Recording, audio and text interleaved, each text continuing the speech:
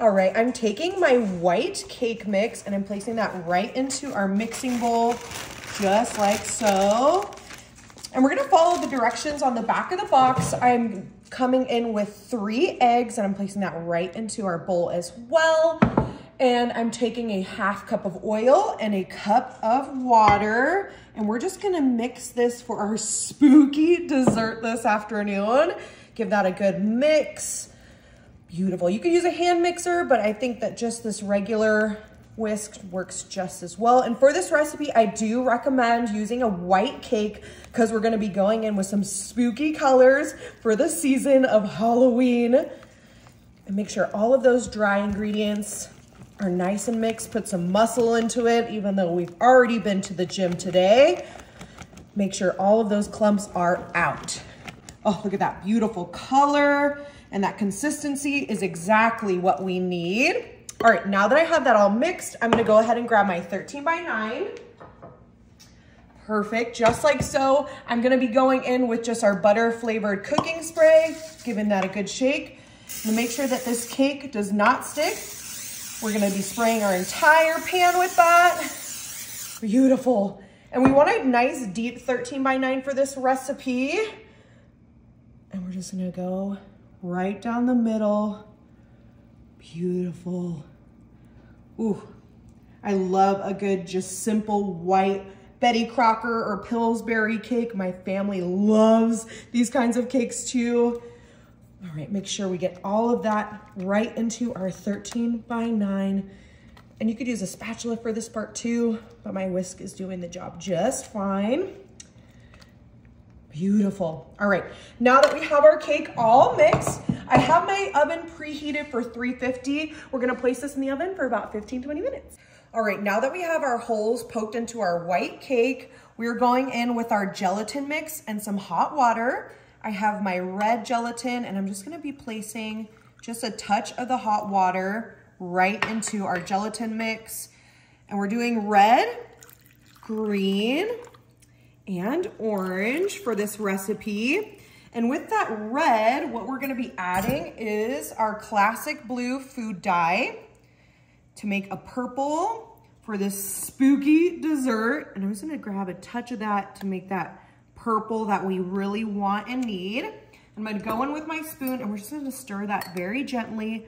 Oh, that's gonna be a black, which is also Halloween, so we are okay with that. Oh, we got some purple in there as well. Oh, perfect. And I just grabbed the Jell-O Instant and all you need to add is hot water, just like so. And we have our cake right over here. What I'm gonna do is I'm gonna grab that and I'm just gonna go into those little pockets, and don't be afraid to be messy. This is kind of like a little fun Halloween poke cake. Perfect, beautiful. Next, I'm gonna be going in with our green, because 'tis the spooky season. I'm gonna go in those corners where I didn't get that kind of purpley black, just like so. And then our last color that we're using, orange, of course, for Halloween. And I'm going into those pockets that we haven't hit, just like so. And with that white cake, oh, it's gonna be a beautiful tie-dye of all of our spooky Halloween flavors. Perfect. And with that gelatin, we need to set our cake in the fridge for about an hour. Wow, look at how amazing this turned out. Okay, now that we've had that chilled, I'm going in with my Cool Whip, just the original. You can also feel free to use the extra creamy. I've had this sitting out for about an hour, and we're just gonna go in with that Cool Whip, and we're gonna top our lovely spooky Halloween cake, just like so. Ooh, yummy. Nice and fluffy, beautiful. All right, and we cannot forget our extra spooky sprinkles too. So we're gonna be grabbing our orange, black, and green sprinkles once we have this all ready. Oh, yum. Okay, perfect. I'm going in with my green sprinkles for a little added pop of color. Oh, this is gonna be super fun and festive for your Halloween party, for the kids. Oh, that black, look at, oh my gosh. Perfect. And then of course we can't forget our traditional just orange and black sprinkles, right? Beautiful. And kind of just different kind of sprinkles just to add some fun textures to that cake. And we are ready to serve. I have my spatula and I'm just gonna go right into this corner piece now that that Jell-O's set. And this is gonna be the best part. All right, we are ready. Oh my gosh, look at all those fun colors underneath there. Woo!